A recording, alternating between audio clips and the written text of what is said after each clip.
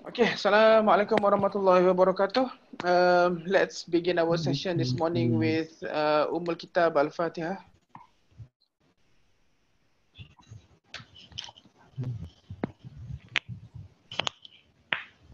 Okay, so you all are third year and this is your first week, isn't it? Okay, few reminders. All the online teachings using Zoom, they are recorded. So this recording, let me pause the recording first. Okay, the topic this morning that I'm going to start today is about communication in pediatrics. This is the topic that should be discussed. Ideally, the initial plan was for afternoon, but I'm doing this first. Okay, we'll discuss about the afternoon session after this. Okay, this topic is regarding communication in pediatrics. This is a new topic that we just started, I think, last block. Before this, we don't have this topic. Why we put this topic in? Because a few things. The first thing is that we noticed that among the problem with medical professionals, with doctors, with junior doctors, is communication. If you see at medical legal cases, the commonest problem that results in medical legal issues is actually communication problem. So when you don't communicate well to your patient, the problem too akan happen. Even though sometimes it's actually just a matter of you convincing the patient, talking properly with your patient. The moment when there is communication breakdown, that is the moment where medical legal issues can arise. So we see that most problem is because of communication. So we need to rectify this problem. And I've worked in many hospitals in Malaysia, in hospitals that are mainly Malay Muslim and hospitals that are consist of professionals from other race as well. And I see that especially among Malays, sometimes our communication is a bit problematic. So sometimes we may appear very Islamic in our appearance. Kan? Tengok muka tu ustaz dah. Tengok gaya tu ustaz, tengok gaya tu macam ustazah kan. Tapi mulutnya macam sampah. I'm sorry to say lah. Tapi there is so many instances of like this. Kan? Gaya macam ustaz, ustazah, cakap pun UAA, Islamic, Al-Jami'ah, Al-Islamiyah, Al-Alamiyah, Malijiyah. Sekali, butir mulut, tak macam apa. Macam Ariel Sharon dia bunyi soal cakap kan. So sometimes we don't actually practice our religion. Sebab Muslim, they should be khairun nas anfa'uhum linnas, kan? Sebaik-baik Nabi kata, sebaik-baik the best of mankind are those that are beneficial to other people. Dalam satu hadis lain, the Prophet mention, la yu'minu ahadukum hatta yuhibba li akhihi ma yuhibbu li nafsihi, kan? You are not a believer until you like you are not a believer until you prefer something for your brother what you would prefer for yourself. Maknanya, if you would like people to talk to you with respect, so you would like your brother to receive communication with respect as well.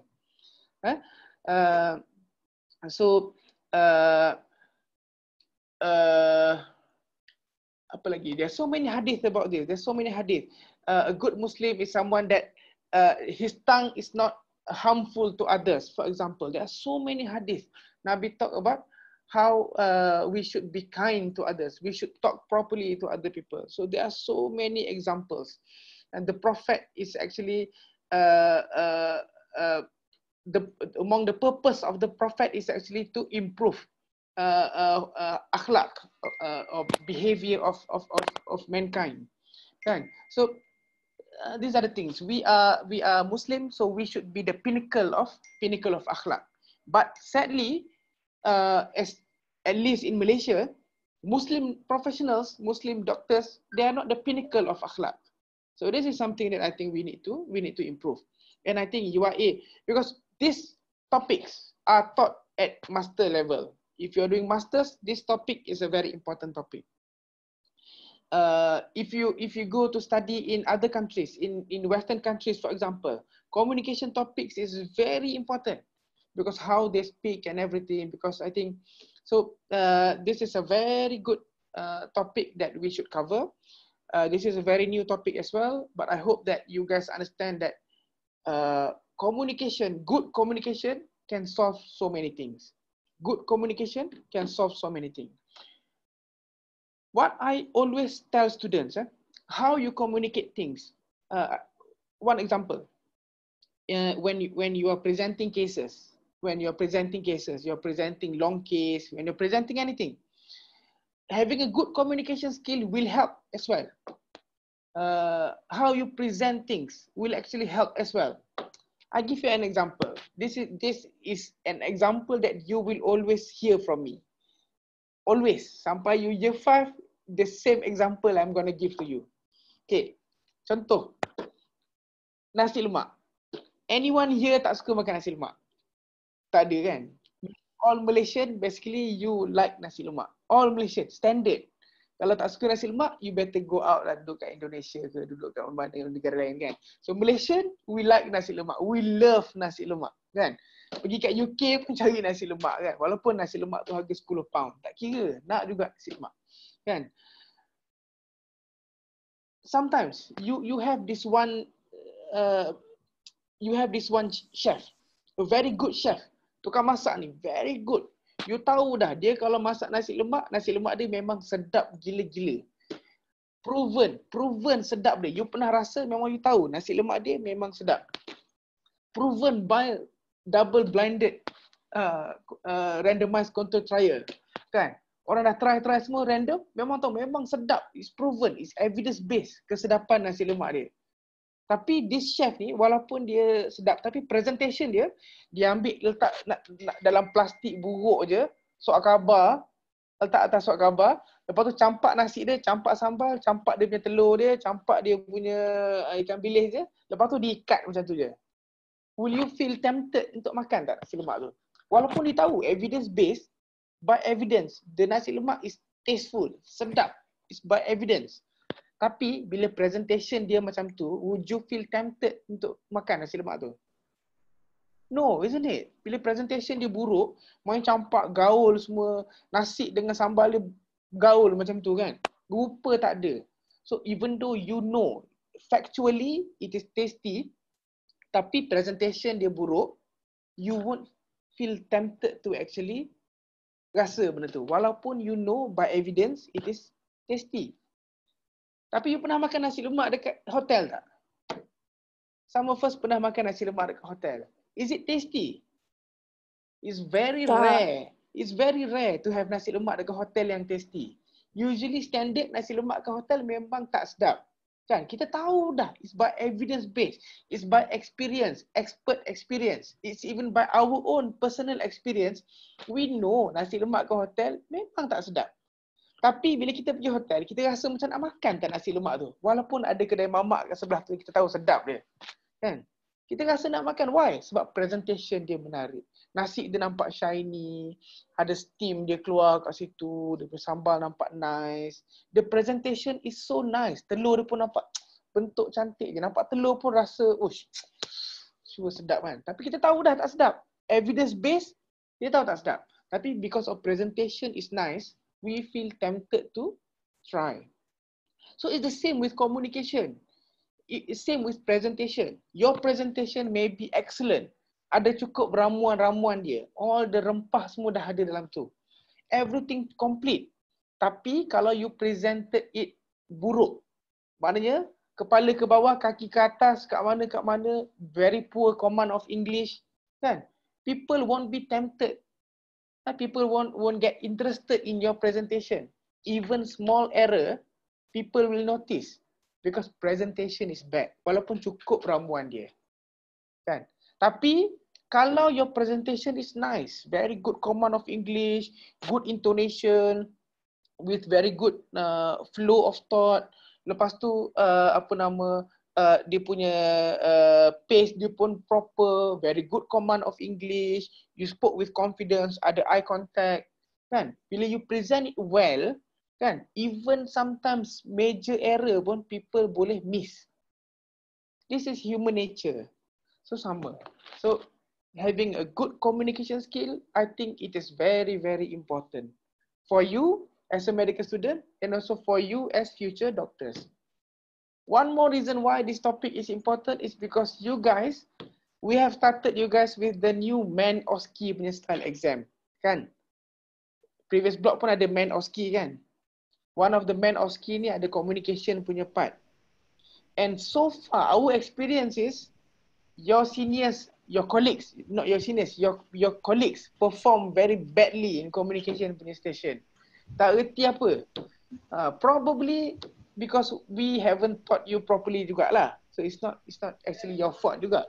Probably because we haven't taught you properly juga. So we think that probably this session will help you at least to pass your exam. Okay, clear? Berapa minit dah ni? Okay, 15 minutes of just talking nonsense.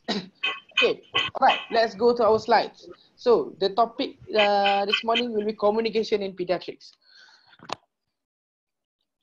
The first thing, children are not small human. So, can I ask you, you just see one slide ke you nampak banyak slide? Only one slide. Satu je, One doktor. slide. Okay, One slide, alright. doktor. So the first thing is children are not small adults. Children, they are not a miniature homunculus. They are not a small version of an adult. They are actually children. They are different human beings. How different? They are different according to their development stage. Kan? Different age, they are different. They differ in terms of their capability. They differ in terms of their potential. They differ in terms of everything, in terms of what they can do. They differ in terms of their physiology. They differ in terms of the bugs that can actually cause infection in them. So they differ everything. In neonatal phase, they are different. In infancy, they are different. In the toddler phase, they are different. In school-going age, they are different. In teenagers, they are different. In twin, they are different. So they are all different. They are different in terms of physiology of them. They have different pathophysiology at different stages. They have even different bugs. Kuman pun, bacteria pun is differ according to their age. So children, you cannot treat them as a small miniature adults. They are not miniature adult. They are not miniature homunculus. They are themselves. They are themselves. You need to treat them as by their level and their requirement. So do not treat them similar. They have different sets of things. Everything is different with them. Okay. You can interrupt me if you have anything that you don't agree or you want more clarification, you can interrupt me anytime. So as I told you, they are not small humans. They are not small homunculus. They are not miniature human. They are not miniature adult, not miniature homunculus. They are different. They have different cognitive development. They have different motor and speech development. So how you speak to them will differ. Kan? In a smaller child and a bigger child, how you speak to them will differ. Kan? Sometimes, for example, if you want to speak about let's say a child with relapse leukemia, for example. Relapse leukemia problem ke tak problem? Relapse leukemia. Problem lah. Relapse leukemia, prognosis is poor. Very bad prognosis. So sometimes when you communicate with the child, do you need to actually tell the child dia ada this disease? No. Do you need to? No. No Huh? need. No. No need. Aziz kata no need. Faizal kata no need. Siapa lagi? Siapa lagi yang ada ni? Tak nampak siapa yang lain. Siapa yang kata perlu? Are we obliged as doctors? Boleh tak kita tak bagi tahu patient tu?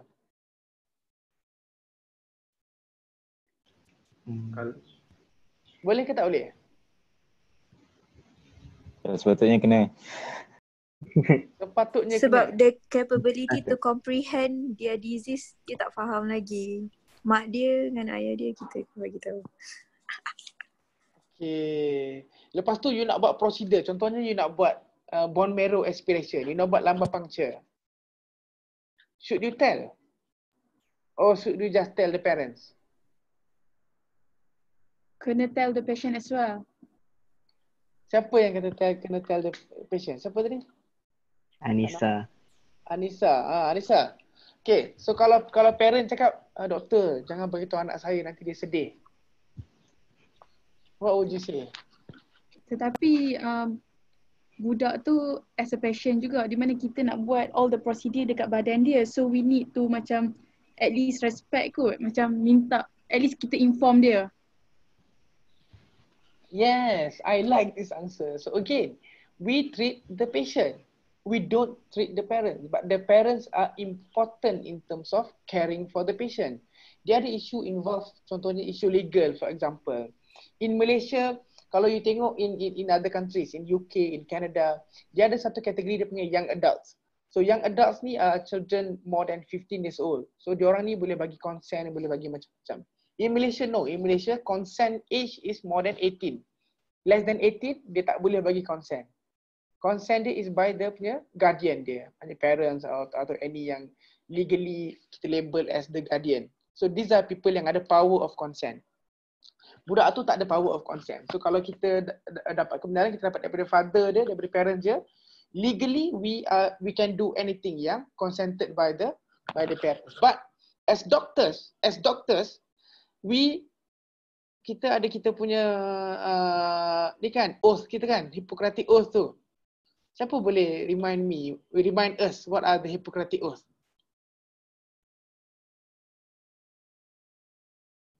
Syarafina nampak sengih ni. Mesti biasa orang sengih ni dia ada answer dia.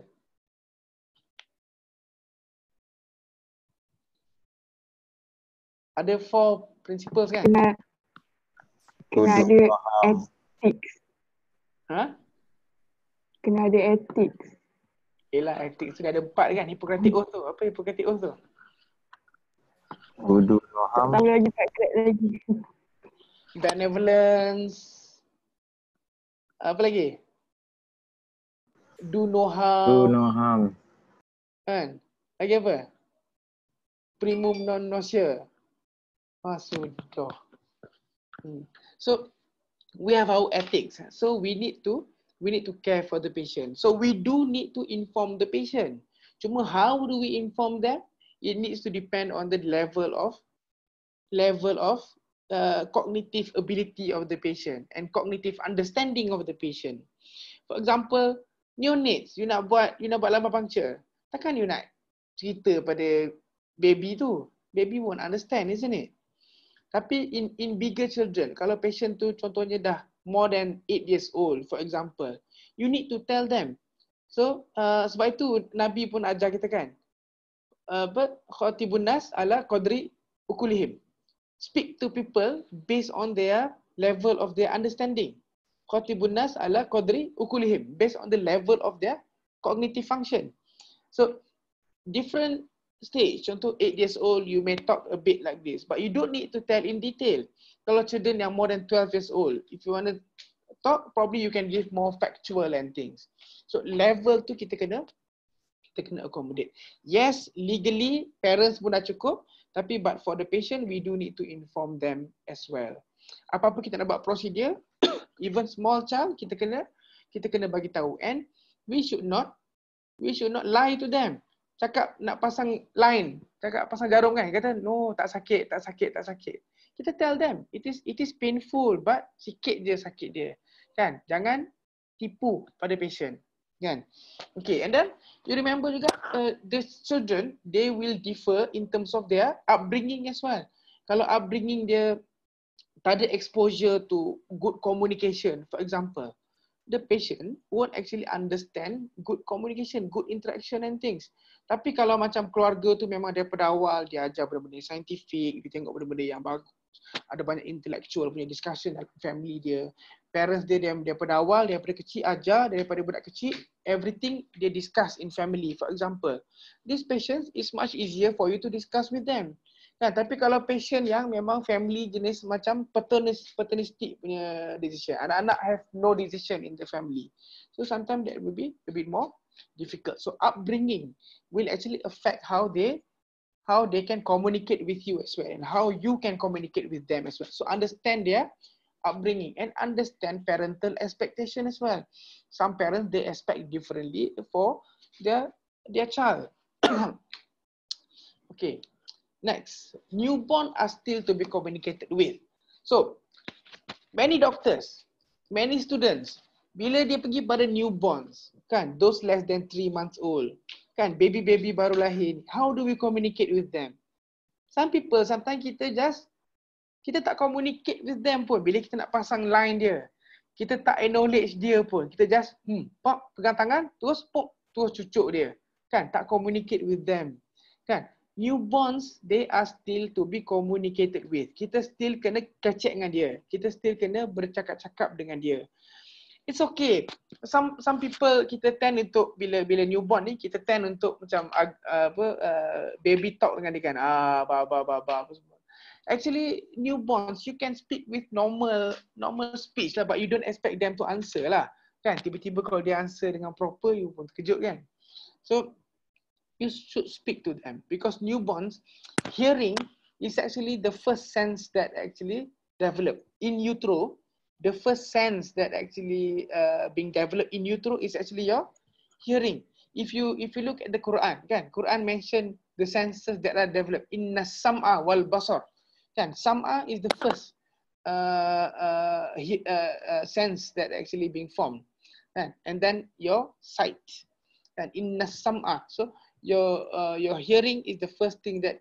Lepas tu newborns, even masa dalam perut, even masa in utero, they can actually appreciate sounds. They can appreciate verbal cues. So if parents actually used to talk to them, sebab tu kalau you all nanti siapa-siapa yang ada anak, ada baby, masa baby dalam perut lagi kena ajar cakap dengan baby itu. You read books to the baby even when the baby is inside mom's punya uterus. Kan? Duduk kat tepi baca buku sebab the baby can actually hear you and this will actually help it in future life. Kan? And you know babies, they respond to social cues. They know smile, they understand smile and things. So you need to show them social cues. They understand. They understand partially. And you know, baby, they sense parental voice that are exposed antenatally. So kalau parents selalu cakap dengan baby, when baby hears, when baby listens to their parents' punya voice, they are more calm than others. Dia akan rasa tenang, it will help them in terms of growth pun. Studies have shown, babies yang parents dia selalu dengan dia, touch dia and everything, cakap dengan dia, they actually improve better in neonatal punya setting. So they can sense parents punya voice. Kalau dia parents selalu biasa baca Quran, for example, parents yang biasa dengarkan baby masa dalam perut with Quranic recitation, and baby tu akan jadi more calm apabila kita biasakan bacakan Quran dan sebagainya. And some studies have shown rhythmic sounds, sometimes certain type of rhythm, certain type of songs akan buat children tu pun rasa calm and improve better in terms of their EEG and things. And studies have shown, reading to them, if you read books to babies, they have they have faster literacy. Babies that are being read, they have better literacy. Sebab tu one of the few of the intervention program dekat Afrika, they actually hire volunteers to read books to babies. Sebab when you read books to them, they have higher literacy later on in life. Dia cepat sikit baca buku kalau kita baca buku kat dia masa dia baby. So babies, walaupun dia newborn, walaupun dia tak pandai apa, tak pernah cakap apa, you should still communicate with them. And communicate properly. You don't need baby talks. Biar baby yang cakap baby talk. Adults, we speak properly. Walaupun comel, biar baby tu yang comel. Orang tua tak payah berangan-angan comel. Biar baby tu yang comel. Kan? So we should read to them, we should speak to them with proper proper talk lah. Okay, when you communicate with patient, so again, you need to remember as we are pediatrician, we kita bukan setakat cakap dengan patient, kita cakap dengan parents as well, cakap dengan family members as well. Sometimes the person yang ada power dalam family tu not necessarily the parents, sometimes the grandfather. So sometimes we do need to call in the grandfather as well. Siapa yang ada power, ada influence dalam family tu. So sometimes kita kena jumpa. Okay. First thing is you need to remember, bila kita nak jumpa patient, kita kena plan the session. Kan, dia ideally is not an ad hoc punya interview. It's not an ad hoc punya meeting. It should be a plan punya meeting session. So kita kena plan, kita kena rancang. Kan? So bila kita plan, kita kena ada clear objectives. What are the things that we want to achieve by this meeting? Kita kena clear. Sebab kalau kita tak ada clear objective, kita pun tak boleh nak susun betul-betul lah. We won't reach anything. So kita kena ada clear objective. And then appropriate personnel as well. Siapa yang nak kena ada? Kan? Is it okay contohnya kalau error, medication error, kan? You dah terbagi ubat salah pada satu baby. Kan? Who do you need to go and meet the parents? Is it okay to just send houseman or send medical student to go and meet the parent? Of course not. Probably you need someone more senior. Is MO enough? Sometimes you need to send a bit higher up. Sometimes you need to send your specialist consultant to come into the meeting. Sometimes you need your legal advisor to come and join you. Most of the time you need another a staff nurse to come and accompany as well. Sometimes you need, contohnya you nak plan patient yang nak discharge, complicated patient, Down syndrome with laryngomalacia. This happened quite recently. We have a patient with with Edward syndrome, with laryngomalacia, on rice tube feeding, and satu tu on oxygen lagi. So it's a complicated discharge. So bila nak discharge, kita nak jumpa, nak plan dengan parents, apa nak buat dan sebagainya, siapa yang kita nak bawa. Sometimes kita kena bawa occupational therapist untuk join sekali, untuk ajar parents macam mana nak buat terapi. Sometimes kita kena panggil community nurses untuk join our meeting, untuk plan discharge dia macam mana. Sometimes kita kena panggil dietitian sama. Kalau patient on multiple benda untuk siapa yang kita nak panggil sama. So we need to plan the appropriate personnel for that session. Adakah okey kita seorang atau kita kena panggil orang lain? And then schedule time. Sebab kita kena dalam keadaan yang tenang, parent pun kena dalam keadaan yang tenang. It should be a schedule time. When it is scheduled, you are more prepared. Sometimes kita rushing. Bila kita rushing, bila kita explain, kita very difficult to reach the objective. Kan? Kita pun sometimes senang jadi emotionally affected kalau kita rushing. Parents pun kalau dia tengah rushing, kan? Dia nak pergi toilet contohnya kan. Tiba-tiba kita cebut nak cerita panjang lebar kat dia. Dia stress tak? Mesti dia stress kan? Kita pun sama. Kan? Kalau kita tengah rush something, kita tak boleh nak reach kita punya objective. So kita kena plan. It should be a scheduled time. And then bukan setakat schedule time, it must have a preparation. Kita kena prepare for the session. Kena ada good information. So kita kena dapat background information lah. Parents dia kerja apa background dia, apa background orang yang join dalam meeting kita ni, siapa yang akan join, apa information yang kita nak bagi. Sometimes contohnya kita nak, even simple benda, kita nak counsel mother, baby yang ada G6PD deficient. Kita nak kena counsel. So kita kena prepare lah information dia, ada leaflet dia yang kita nak kena bagi, kan? Tu siapa personnel yang join. Sometimes kita boleh offer, kita boleh estimate apa questions yang parent biasa tanya, FAQs, kita boleh prepare. Kan, kita boleh juga offer, okay mother, kita nak jumpa pada hari ni pukul ni. Kalau ada sebarang soalan, mak boleh plan, tulis dulu soalan awal. Sama ada bagi pada kita awal ataupun tulis bagi masa meeting tu. Kita cuba discuss, kita cuba settle apa questions yang mak ada. And apa concerns parents sebelum discharge for example. So concern tu semua kita kena settle. So plan, kena ada clear objective, appropriate personnel, it must be a scheduled time and it must have preparation, good information on both sides, and the personnel, appropriate personnel, prepare the questions and concerns of the parents. Okay, settings. Macam mana setting kita nak prepare meeting tu? First, it should have a privacy. Kita tak boleh jumpa satu parent nak discuss satu isu, parents lain boleh dengar dan tengok. Kan? It's not appropriate as well. It should have a privacy. The more problematic, the more complicated the case, the more privacy it needs. For example, kalau kita nak cerita contohnya baby yang dying, baby yang dah brain dead for example, baby yang ada HIE stage 4, yang kita nak extubate, kita nak withdrawal of care, baby yang palliative care, ataupun mana-mana children yang memang dah end of life punya care. Kita nak bagi tahu pada parents yang your children, your anak ni will die. Kita nak extubate and most likely bila kita extubate, anak ni akan mati. Kan? Do you think it's appropriate for us to do in an open area? Kan? No. It needs to have a proper privacy. Proper privacy maknanya kalau parents nak menangis, dia boleh menangis tanpa malu pada orang lain. Dia ada area yang dia boleh, dia ada privacy dia. Ataupun sometimes ada isu yang kita nak discuss yang mungkin boleh menyebabkan malu pada parent. Contohnya kita nak bagi tahu HIV positif for example. Kan? Atau HSV, benda-benda yang ada kemaluan lah. Kan? So sometimes kita kena ada area privacy supaya parents boleh, kita kena jaga dignity of the patient and also dignity of the parents. Even benda simple macam COVID-19. If you want to inform a patient, you are COVID-19 positive. Boleh tak kita buat dalam open, public? Semua orang tahu. What's going to happen kalau semua orang tahu? Huh? What's going to happen? Kat Malaysia ni what's going to happen? Rio rendah. Viral.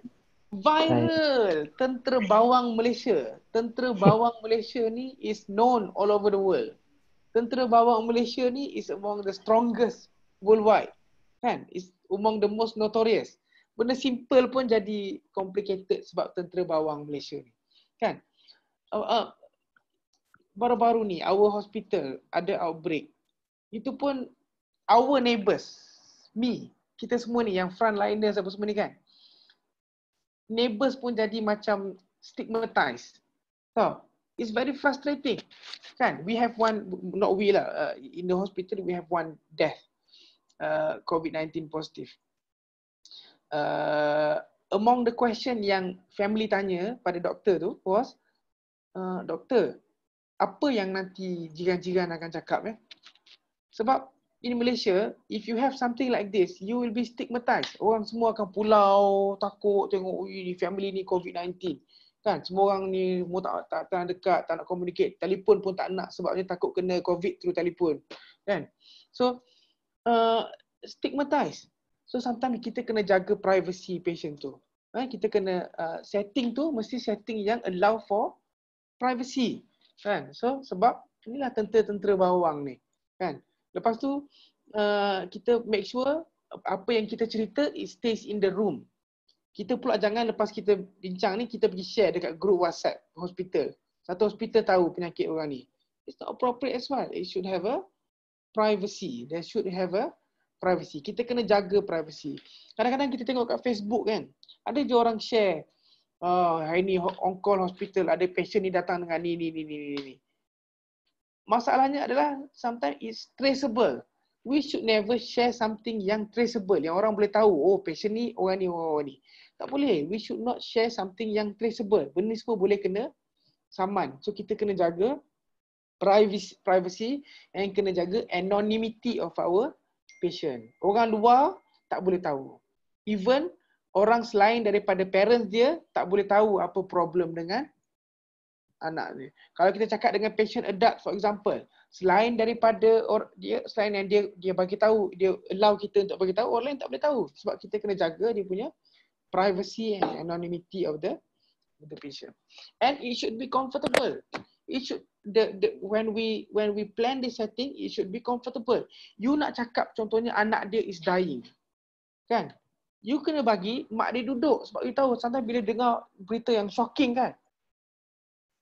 Kadang-kadang mak pengsan atau macam mana. So kita kena bagi mak tempat dia boleh duduk. Kan?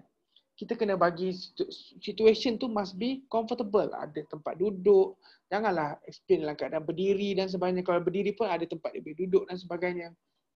So it should be a comfortable area.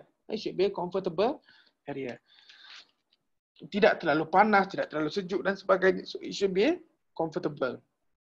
And then it should have the setting should have appropriate personnel. I've told you before. Kena ada orang. Nak hantar siapa? Nak hantar specialist, nak hantar consultant, nak hantar director hospital. Sometimes you need hospital director untuk join. Sometimes you need siapa untuk join. Kalau patient tu tengah saman kita, for example, kita need appropriate personnel. Tak boleh hantar siapa-siapa je. So kena hantar orang yang appropriate for the purpose. Siapa yang attend. It should suit the purpose as well. Sometimes kalau tempat yang, kalau kita nak discuss benda yang heavy, benda yang sedih, tempat tu kena suit the purpose. Kalau kita nak discuss benda yang simple, kita nak discuss benda berkaitan dengan, for example, kita nak explain pasal management, current situation of the patient. Sometimes it's better to do at the bedside, tepi katil. Sebab kita boleh tunjuk, patient ni on ventilator macam ni. Ini SpO2, ini apa. Sometimes kita boleh tunjuk, walaupun ada patient lain kat sebelah. So, it should suit the purpose. Kita nak buat dalam bilik ke, buat dekat bedside ke, atau buat dekat mana. Ataupun buat kat tempat yang kita boleh draw, for example. So, mana tempat nak buat. So, itu pun depend kepada situation. Sometimes kita nak jumpa patient, nak counsel, sometimes I've done several, kita buat dekat rumah patient tu. So, kita datang rumah dia. So, the venue of the event, of the session must suit the purpose, the objective of the session. It should be appropriate room, appropriate equipments, apa yang kita nak tunjuk. Kalau kita nak ajar parent pasal CPR, kita kena ada lah benda-benda untuk buat CPR. Kena ada patung, takkan kita buat CPR dekat anak dia. Kan? Contohnya patient yang kita discharge dengan oksigen, dengan apa, kita nak ajar mak CPR. Kan? So kita kena ajar, adalah dummy, ada anak patung untuk kita ajar CPR tu dan sebagainya. So should have appropriate equipment. Sometimes kalau patient yang ada congenital heart disease, kita nak kena ada lah pen and paper untuk kita draw right ventricle dia macam mana, left ventricle dia macam mana, mana dia punya shunt dia, mana dia punya congenital heart disease dia, what's going to happen. Kita boleh draw. So you should have appropriate room with appropriate equipment available. And there should be no disturbance. Phone kita kena silent lah. Tak boleh lah ada macam-macam.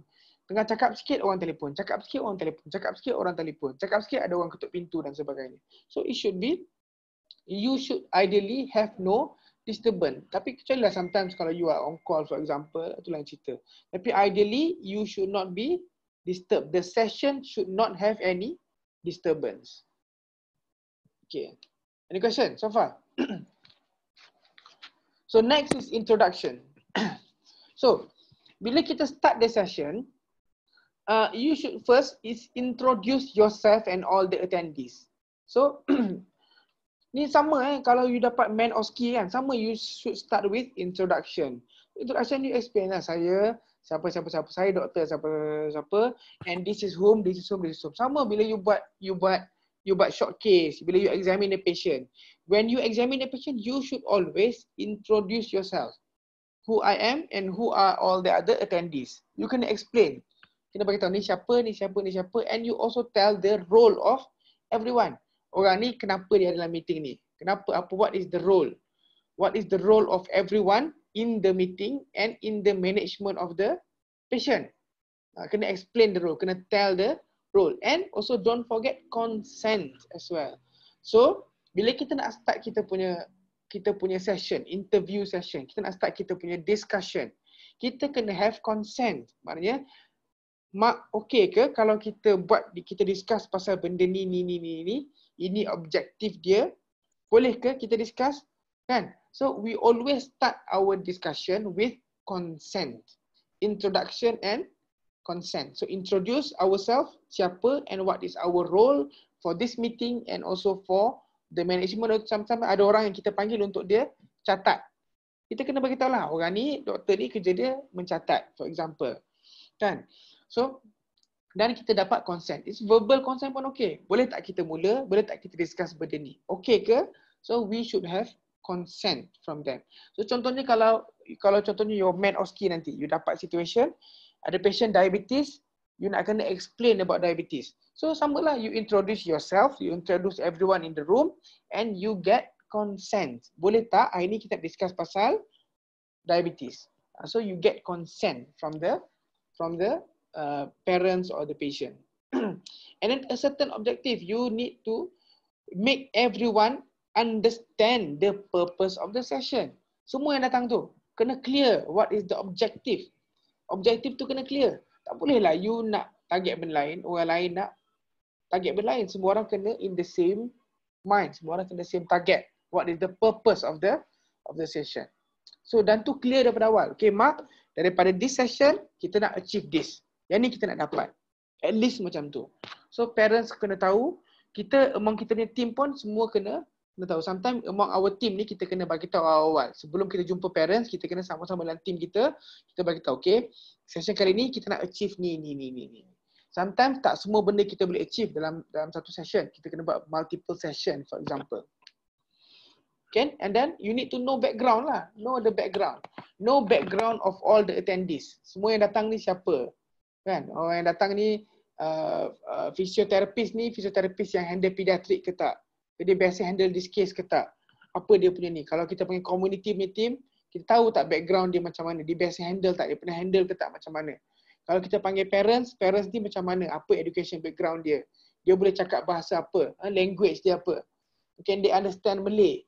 Ataupun dia prefer in English? Kadang-kadang kita biasa kita mix, kita cakap Manglish kan, between Malay and also English. Macam sekarang ni, campur Malay, English, campur Arabic sikit, kalilan Jeddan kan. So parents boleh faham tak kalau kita ada mix in English a bit kan. So ataupun kalau parents cakap Hokkien for example, so do we need a translator that can speak Hokkien kan. Ataupun parents cakap Tamil for example, so do we need a translator that can speak Tamil kan. So language apa yang parent cakap, level of education, because different level of education, different concern. So sometimes kalau parents yang educated, you can easily cakap even medical terms, dia boleh faham, dia boleh understand about how virus works, they can understand about vaccinology, they can understand about so many things. But if the parents, contoh tak habis sekolah rendah pun tak habis, sometimes you need to tailor down. So khatibun nas ala qadri ukulihim, based on the level of education yang parents tu ada. Apa pekerjaan dia? Kalau parents tu doktor for example, obviously how you speak to them will be different kan. Kalau parents tu cikgu, cikgu lagi biasa susah lah sikit, complicated biasa cikgu kan, cikgu akan tanya banyak soalan. So you kena prepare lah.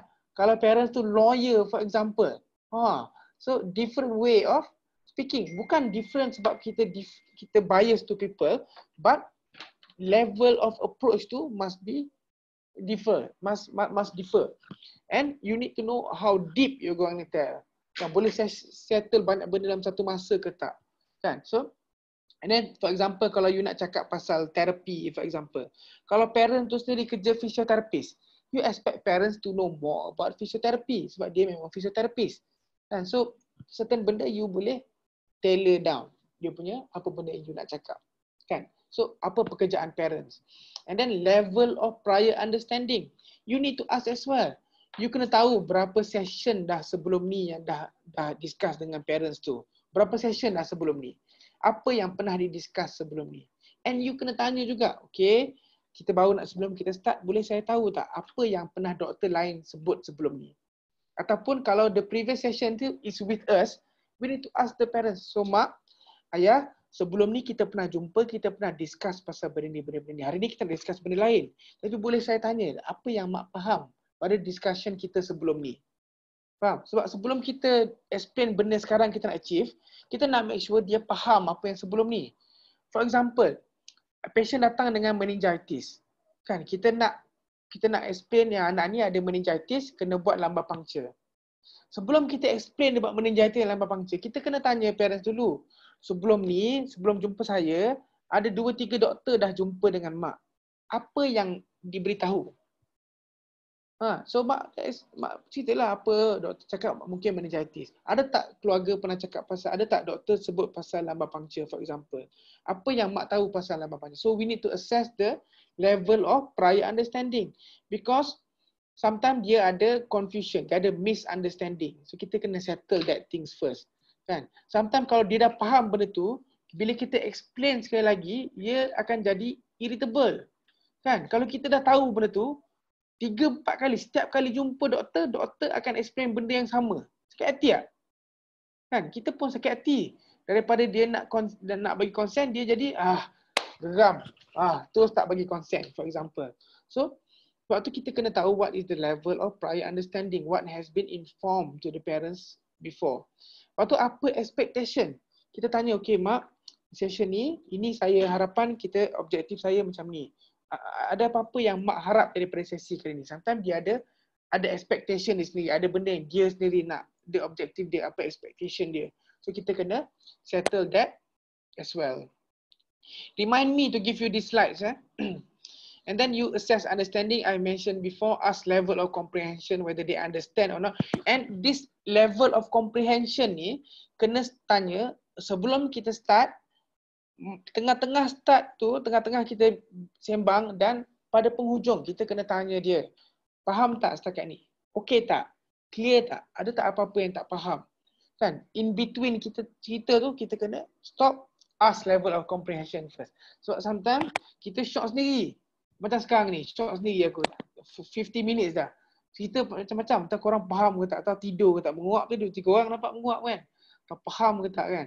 So we need to ask level of comprehension at every stage of the session. At every stage of the discussion. Between points, kita tanya. Faham ke tak faham? Clear tak? Ada apa-apa soalan? Ini sebab tak nampak muka semua orang kan. Nampak 4 je dalam satu masa ni. So, susah sikit nak tanya. That's sebab kita belum besar kan. Okay, fine. And then use language accordingly as well. Use language accordingly maknanya sometimes kalau macam contoh kita parents yang cakap, kalau siapa kerja dekat hospital Temeloh for example, Hoshas Temeloh, ramai parents yang boleh cakap Chinese saja, Hokkien atau Cantonese. Dia tak faham cakap Melayu, tak faham cakap English. So sometimes you need to use language line. So language line ni sama ada by phone ataupun kita panggil translator untuk datang. Kan? Ataupun kita panggil appropriate personnel lah, kena panggil staff yang boleh cakap bahasa tu dan sebagainya untuk kita counsel. So counselling, you need to know the appropriate language, kan? Contohnya kalau parents tu, contohnya kita ada lecturer yang Arab for example, dia punya command of Malay tak berapa bagus. So bila you nak counsel patient, you tak boleh cakap English tapi parents tu tak faham, kan? Kena cakap bahasa yang dia faham lah. So kalau dia tak faham, you sama ada guna language line, maknanya you telefon dia ada line, language line dia yang ada translator dia, ataupun you need to call appropriate personnel yang boleh cakap that language. And then avoid jargons where appropriate. Sometimes kita guna term yang terlalu medical punya term. Kan? Bila kita guna term yang terlalu medical, patient pun tak faham. Kan? So ideally kita avoid guna jargon. Kita guna bahasa yang faham pada level tu. Tapi kalau parents tu adalah doctors for example, parents dia adalah healthcare personnel. Kalau you semua guna bahasa orang kampung, dia pun jadi stress, kan?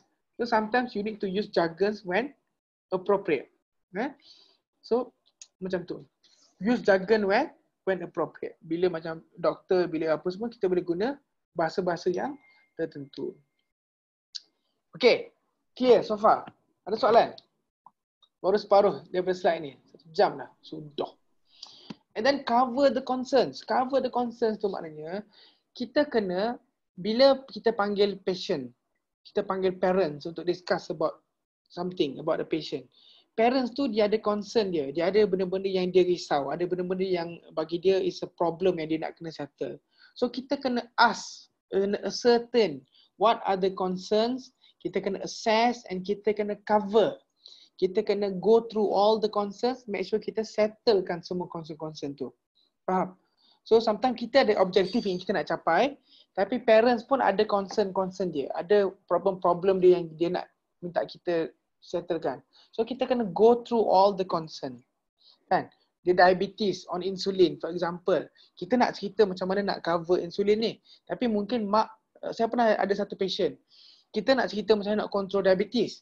Mak punya concern adalah anak dia kalau pergi sekolah macam mana nak cucuk. Anak dia nanti bila tua akan ada problem tak? Anak dia nanti boleh kahwin tak? Boleh ada anak tak nanti? Kan? Anak dia boleh dapat cucu tak? So kadang patient tu concern dia different daripada kita. Kita tak fikir lagi sampai ujung anak ni boleh dapat, boleh mengandung, boleh ada ni apa semua tak. Kita tak fikir sampai situ.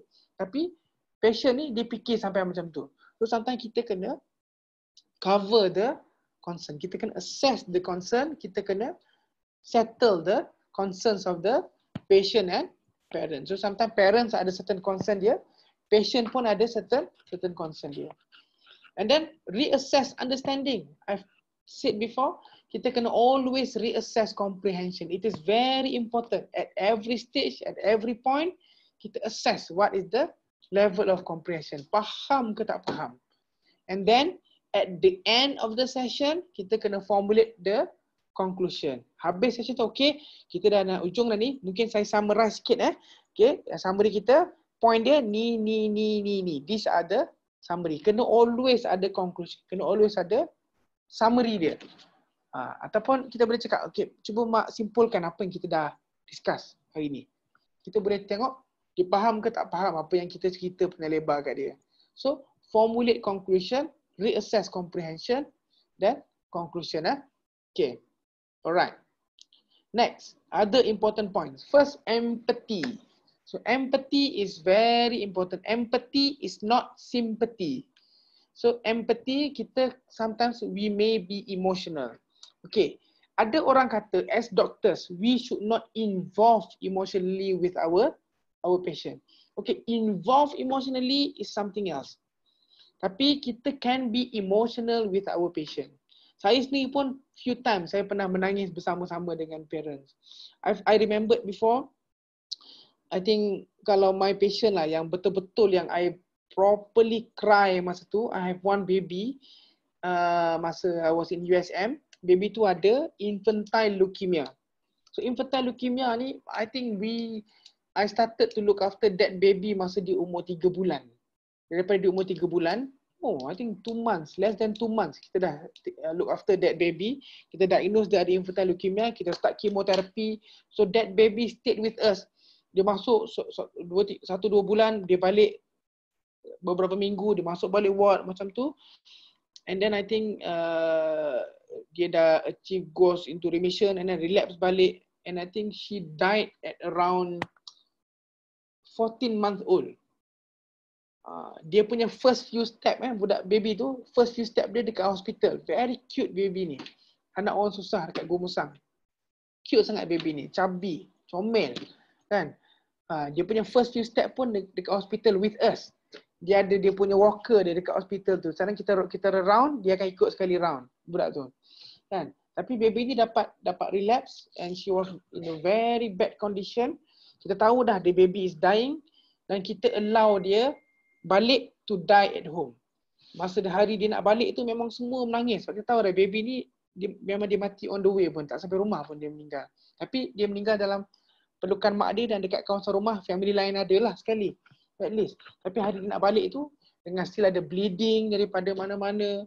Kita nampak dia punya pernafasan dia, breathing dia pun tak berapa bagus kan. Tapi dia dah palliative care, kita allow dia balik. And I was the one that discharged the patient masa tu. And it was very, very emotional. Very, I nak cakap pun susah. Kan? Sometimes we can be emotional with our patient. I remember another incident. I have a patient, 13 years old boy with acute myeloid leukemia. Kita tahu acute myeloid leukemia, dia punya prognosis is not that good. Kan? Lepas tu, dia pergi remission, lepas tu dia relapse balik. Dia relapse ML. Relapse ML is very poor prognosis. Acute myeloid leukemia, very poor prognosis in children. So, satu hari tu when I was doing round, budak ni umur 13 tahun yang memang masa tu I think was his last few weeks of life. Dia nak mati dah time tu. Tapi dia still breathing, still okay, cuma dia nampak very lethargic, nampak letih apa semua kan. I was doing round, budak ni baca satu buku. Tahu apa buku dia baca? Buku dia baca is Bagaimana Menghadapi Kematian. Budak kecil umur 13 tahun at the end of his life was baca satu buku bagaimana menghadapi kematian. Can you imagine? So kita orang nak pergi round, tengok budak tu tengah baca buku tu. And patient tu died I think 2 weeks plus after that. After that session tu, they died 2 weeks plus after that. So we can be emotional with them. I did remember, dia cakap, patient ni 13 tahun dia cakap pada mak dia dah lama tak tengok laut. So apa yang dia nak adalah dia nak tengok laut sekali. So kita arrange ambulance, bawa dia pergi pantai. Lepas tu dia dah tak larat nak bangun pun tak boleh dah. So mak dia dokong dia, letak dia dekat atas pasir tu. Can you imagine? And I think he died 2 to 3 days after that. And dan dia kata dia terima kasih sangat sebab kita bantu dia uruskan supaya dia boleh tengok laut buat masa kali terakhir hidup dia. Kan? Isn't it emotional? So we can be emotional with them, but we are not supposed to involve emotionally with them. We can be emotional with them, but we are not supposed to involve emotionally with them. Jangan sampai kita punya emotion affects our judgment. Jangan sampai our emotion affects our judgment. Okay. But we need to always show appropriate emotion. I've seen doctors before, dia nak counsel yang patient tu is dying. Tapi emotion muka dia senyum. Kan? Muka senyum. Assalamualaikum mak, saya nak explain ni, anak puan ni dah mati dah ni. Muka senyum. Boleh tak? Tak boleh. Kita kena show appropriate emotion. Bila emotion sedih, kita tunjuk muka sedih. Bila berita baik, oh alhamdulillah anak dah achieve remission, kita kena tunjukkan appropriate emotion lah, gembira lah. Kan? Janganlah kita nak explain pasal anak dah achieve remission, anak dah perform baik dengan treatment, kita buat muka sedih. Assalamualaikum mak, saya minta maaf lah. Tapi itulah rawatan kita berjaya mak. Tapi kita buat muka sedih. Tak adil lah. So kita kena show appropriate emotion. Kalau gembira, gembira lah. Kalau sedih, sedih lah. Problem dia adalah sometimes doctors I've seen several times. Kan? Bila appropriate emotion should be of sadness, of empathy, dia tak tunjuk appropriate emotion tu. Sama ada dia tunjuk muka still gembira ataupun tunjuk muka apathetic, muka yang tak ada perasaan. Tak boleh lah. You need to show that you share the emotion of the parents, of the patient. So kita kena show appropriate emotion at that particular time. We need to understand their feelings. Kan? Manusia ni ada perasaan. So kita kena share their feeling. Kita kena try to understand their feeling. Kita tak boleh kata, mak, saya tahu mak rasa macam mana. No, we will never fully comprehend what the mother is feeling. Tapi we can share their feeling. We can share their feeling. Okay. And then how to question? So it should be open-ended question. So open-ended versus close-ended. Kita kena guna appropriately. Ideally kita guna open-ended question. But sometimes kita kena ada close, directed or targeted question kalau needed. Macam mana perasaan? Apa faham tak? Macam mana? So kita ideally kita guna sebanyak mungkin is open-ended question. Maksudnya question yang kita allow parents itu untuk explain rather than yes no. Faham tak? Better kita tanya apa yang mak faham daripada kita discuss hari ni. Rather than kita tanya faham ke tak faham. Dan jawapan yang yes no sometimes it's problematic. Tapi sometimes kita kena guna. And then the other thing is do not feed words into the mouth of the parent. Jangan kita yang bagi word tu. Mak apa yang mak faham? Tapi sebelum tu kita yang feed word tu. Mak faham ni kita yang bagi word pada dia. So do not feed words into their mouth, tapi kita yang guide dan kita kena inform, kita kena. So do not feed words into the mouth. Okay. The other important thing is be a good listener. Many doctors kita suka berceramah aja, goreng aja, kan? But a good doctor should be a good listener. Sebab itu sometimes kan, kita ingat kita pun sama kan, sakit, demam apa semua, jumpa doktor je, hilang terus demam. Biasa macam tu kan. Sometimes a good doctor is a good listener as well. Only a good listener may be a good speaker.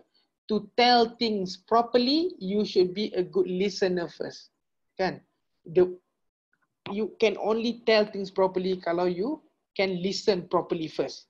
So kita kena dengar apa yang mak punya concern. Kita kena dengar apa yang parents punya cakap. So sebelum kita berceramah pada orang, kita kena dengar dulu apa yang orang tu nak cakap. Okay.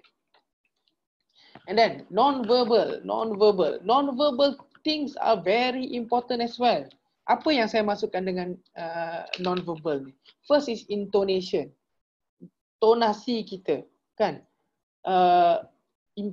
Kalau kita cakap benda sedih, somber punya ni. So the intonation should be a somber punya tone. Slow, dia punya amplitude dia slow. Cakap pun pelan-pelan, saya minta maaf. Tapi saya rasa anak puan ni sudah pergi.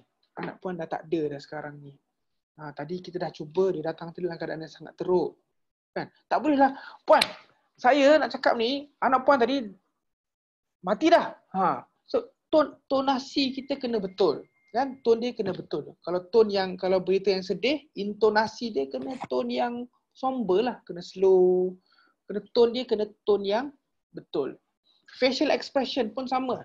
Kalau berita sedih, facial expression kita kena yang betul lah. Kalau berita yang gembira, kena facial expression yang, sebab actually most of our communication is by body language. It's non-verbal. Non-verbal is very, very important.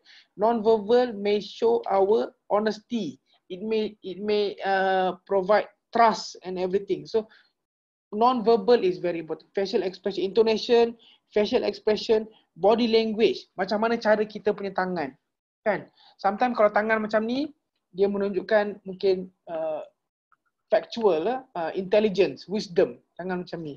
Kan, kalau tangan macam ni, kalau parents tangan macam ni, kita tahu it is defensive punya. Contohnya kalau kita nak cakap dengan parent, kita nak cakap yang contohnya anak dia dalam keadaan yang teruk, for example. Kita jangan anak dia dah meninggal, lepas dia, kita jangan assume defensive punya stance. Defensive ni tangan macam ni. This is defensive. Kan? Kita kadang kena open. Open sama ada tangan kat depan, kat tepi, tak boleh nak tunjuk lah online ni. Kalau proper dalam teaching, I can show you. So, the body language actually shows the stance that the patient have. So having appropriate body language is important. Mana letak tangan? For example, you nak counsel benda important, benda sedih. Tangan jangan letak dalam poket. Kalau letak tangan dalam poket, lepas tu you explain kan, it doesn't show kejujuran. It doesn't show that. Kan? So you need to have a appropriate and proper body language. Faham? Kan? Tangan, kalau tangan ke belakang, maknanya dia open tapi dia ready. Kalau tangan kat depan macam mana? So everywhere you put your hands, how your body position actually will show so many things. Kan? And then position as well. How you position yourself. Sama ada you berdepan-depan macam tu ke? Sometimes bila berdepan ni, sometimes dia ada element of confrontation. Sometimes it's better kalau kita duduk belah tepi. Contohnya dia berdiri, kita berdiri macam ni. Kita berdiri sebelah dia, for example. Bila kita berdiri sebelah dia, it shows that we are with them rather than we are opposing them, for example. Sebab itu kalau banyak situation kan, bila kita nak counsel, benda sedih semua, ideally kita in 90 degree daripada orang tu. Sebab bila kita 90 degree kan, it shows that we are with them. Sometimes kalau benda yang lagi sedih, kita duduk sebelah dia, bersebelahan. Kan, kita nak cerita benda sedih, kita duduk sebelah dia. Supaya kita boleh cakap sebelah-sebelah macam ni. So, the position that we are in actually will help in terms of the communication. Sebab kalau kita berdepan-depan, dia ada some element of confrontation. We are at opposite sides. Especially kalau benda yang besar, ada error dan sebagainya. Bila kita depan tu, it shows that we are at opposite side. Tu yang senang jadi kena saman dan sebagainya. So, where we position ourselves is actually important. So, positioning tu betul. It's difficult for me to actually show you the position doing online macam ni. Dia sepatutnya in a proper group, lepas kita buat dalam classroom setting. So, it's easier. So, my point is, how we position ourselves is important. Kalau kita depan-depan, sometimes dia ada element of opposition. Kita confronting each other. Kan? Tapi kalau kita duduk sebelah, 90 degree, sometimes dia nampak kita boleh senang nak approach dia. Kalau benda sedih, kita duduk sebelah-sebelah sebab kita bersama dengan dia. Bila kita bersama sebelah-sebelah, it's easier for us to feel them and it's easier for them to feel us as well. Faham? And then ambience. So ambience ni macam mana? Contohnya kalau benda sedih kan, ambience dalam bilik pun kena ada elemen sedih lah. For example, kita nak bagi tahu anak dia dah meninggal. So ambience dalam bilik tu tak boleh lah ceria, ada belon-belon, ada apa benda kan. So dia kena ada ambience yang sesuai, suasana dia, bi'ah dia kena sesuai dengan objektif yang kita nak bawa. And then touching, sentuhan. Sentuhan is important as well. Janganlah pergi sentuh belaka semua. Tapi sentuhan is important. Kan? Bila kita counsel benda sedih, kena ada orang yang tepuk bahu parents tu, pegang, gosok belakang for example. Kan? Sometimes kita nak convincekan people pun kita touch. Belah kanan, belah kiri dia ada cara touch dia. Tapi I cannot show here lah. Kalau ada session proper nanti kita boleh buat. Kan? How you touch people. Kan? Kena salam dia. For example, COVID-19 ni musim ni tak boleh salam-salam kan. Tapi macam mana? So, touching is actually very important untuk touch people punya. Contohnya bila you cakap satu point yang penting, you touch dia sekali. Untuk you taukid kan. So, you reinforce the knowledge. So, subconscious, bila you explain, you cakap satu benda, you sentuh bahu dia. Dia masukkan, subconsciously, dia masuk dalam dia punya subconscious mind. Dia memperkuatkan, reinforce the whatever information that you're trying to say. So touching is actually very, very important. Okay, mirroring. Mirroring satu lagi skill. Mirroring ni maknanya contohnya you mirror the tone and body language. For example, kalau you nak counsel satu patient, kan, you kena mirror dia punya tone. Kalau dia cakap dengan, you cakap dengan orang Arab for example. Orang Arab kan dia punya tone dia tinggi. Kan? Dia cakap you dengar macam dia marah. Sebenarnya itu biasa je bagi dia. Kan? So, sometimes bila you nak counsel dia, you punya tone pun kena tinggi sikit. So, kalau dia tone tinggi, you tone rendah, bila tak matching, tak ada mirroring, dia tak akan masuk. So, sometimes you kena matchingkan tone dia. Kalau tone dia dalam keadaan tone yang rendah, dia tengah sedih, for example. Lepas tu, you pergi cakap dengan tone yang tinggi. Dia tak akan masuk juga. So, you kena ada mirroring. So, you mirror your tone. Kalau tone dia tinggi, you tinggikan. Bila tone dia rendah, you rendahkan. Body language pun, mirroring body language. Kalau dia duduk, you duduk. Kalau dia letak tangan atas meja, you pun letak tangan atas meja. So benda-benda ni akan subconsciously akan affect dia punya understanding dan sebagainya. Spikes. Ini satu lagi benda kalau you tengok, kalau interview, counselling dan sebagainya, ada satu elemen dipanggil spikes. Spikes ni apa? Spikes ni adalah first S is setting up the interview. Kita kena set the interview. So setting up the interview kena ada mentally rehearse. You kena prepare dalam your mind. Rehearse mentally apa nak cakap dan sebagainya. Arrange privacy, sit down, use open body language. Body language tu kena open. Maksudnya tangan tak ada macam ni, tangan tak ada dalam poket, tangan kena open. Lepas tu P for perception. So elicit the patient. Ni benda yang kita dah discuss sebelum ni lah. So elicit patient's perspective. Apa perspektif dia? Apa pandangan dia, what's the belief, and apa perasaan-perasaan dia, apa dia punya feels. You assess vocabs and comprehension, assess apa level vocabulary yang you nak guna dan level kefahaman dia. This is perception. Perception of the orang yang kita jumpa dan our perception as well, and perception of all the attendees. And then invitation. So I for invitation maknanya you ask the patient what they want to know. So bukan setakat invite to that meeting, but invite to actually ask. Invite to share knowledge. Kita invite dia. Boleh tak cuba explain apa yang dia faham? Apa yang dia tahu? Sometimes parents kan, dia tahu benda lebih pada ni. Apa yang mak rasa setakat ni, mak pun datang tolong bagi feeding pada anak. Apa yang mak perasan? Bukan kita nak test dia, tapi sometimes dia tahu. Sebab kadang kita doctors, kita tak ada dengan patient 24 jam. Nurses yang ada dengan patient 24 jam. Tapi parents pun setiap kali datang dia bersama dengan patient. So sometimes dia pun tahu something. So we invite them to share their knowledge. Kita kena invite dia. And then K is knowledge. Provide info in small packages. Use simple language. Jangan banyak sangat information bagi. Semua benda you nak bagi dalam satu session. Tak boleh. You kena bagi knowledge in small packages. Bagi in small pieces. Plan awal-awal. E for emotion. Explore the emotion involved and explicitly recognize and give empathy. You need to empathize with the patient. So emotion is important. Human ni kita banyak affected by emotion. Fact tu satu tapi emotion kita banyak affected lah. And then next is strategize and summarize. So kita kena set out the medical plan of action, kita arrange follow up semua, kita strategize the plan, strategize the meeting, strategize the further plan and give summary. Ask patient to provide summary. Kita bagi summary daripada apa yang kita dah discuss dan sebagainya. Okay, that is spikes. Next, call for help. Call for help ni maksudnya apa? Call for help maknanya kita kena offer to discuss with seniors. Kan? Sometimes ada benda yang kita tak tahu. Contohnya bila benda tu jadi complicated, kita nampak parents macam concern tu lebih, kita boleh offer. Mak nak tak saya arrange session jumpa dengan doktor pakar yang ni.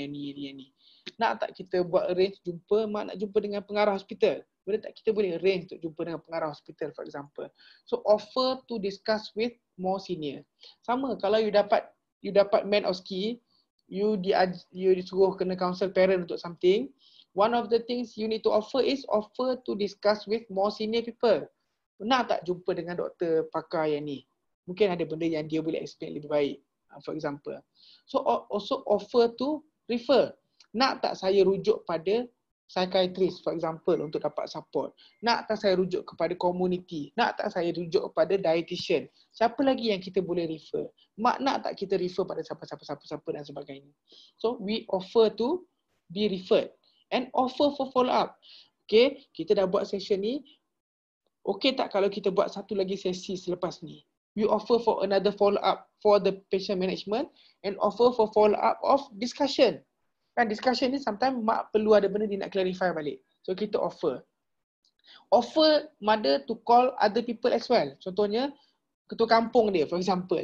Kita nak discuss pasal LP tapi yang decide boleh buat LP ke tak ni sebenarnya ketua kampung dia for example. Kita panggil, kita offer. Nak tak panggil orang tu kita discuss sama dengan dia. Siapa yang ada authority, siapa yang ada power, ada influence dalam family tu. So kita offer untuk panggil. And other aids. Other aids ni apa? Other aids ni for example visual aids.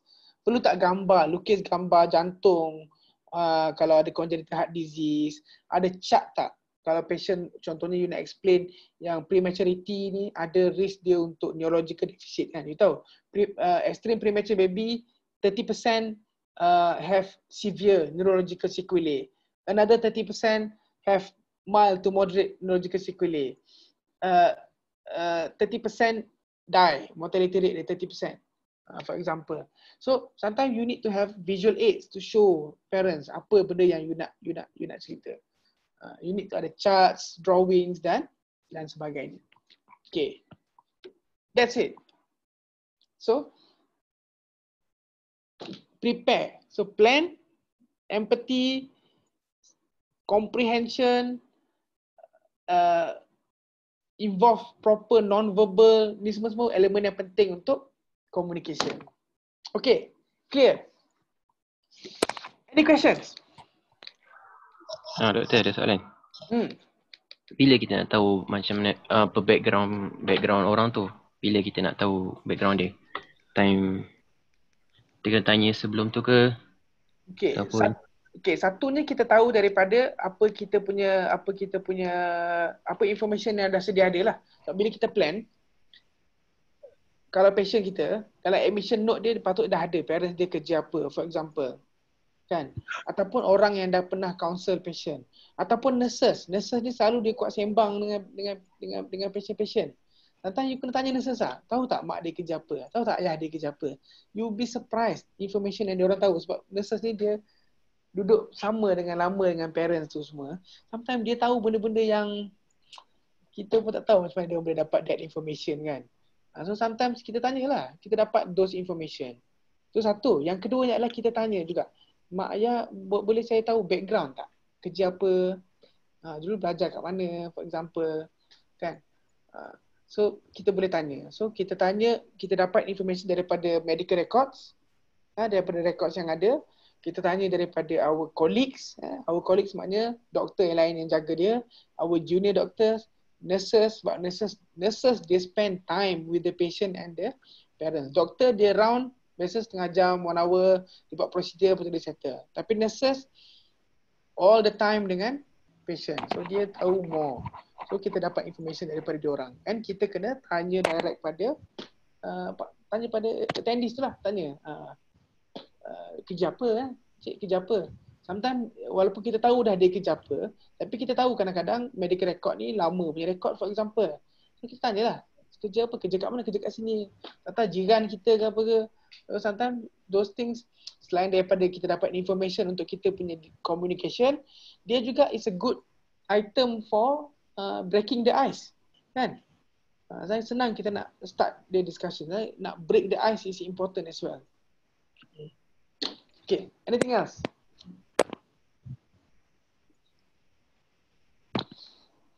Anything else? Clear? Boleh buat? Kalau dapat senario untuk communication, boleh buat properly, boleh introduce yourself properly, boleh introduce all the attendees, boleh explain the role of all the attendees, boleh dapat consent, boleh assess comprehension, assess understanding at every level, boleh buat summary, boleh buat conclusion, boleh? Acik, offer for follow up, offer for referral, offer to speak to seniors, semua tu boleh buat? Clear? Clear? Okay, last, any question? Any question? Again, as I said, communication is among the main reason untuk medical legal. The main reason, major bulk of medical legal adalah poor communication. My time pun dah start macam-macam. During your time nanti, bila 3 or 5 years later, bila you all semua jadi doktor, masa tu lagi lah orang saman kiri kanan depan belakang. So masa tu, more important for you to actually have proper communication skill. Okay, faham? Clear? Okay. Doktor.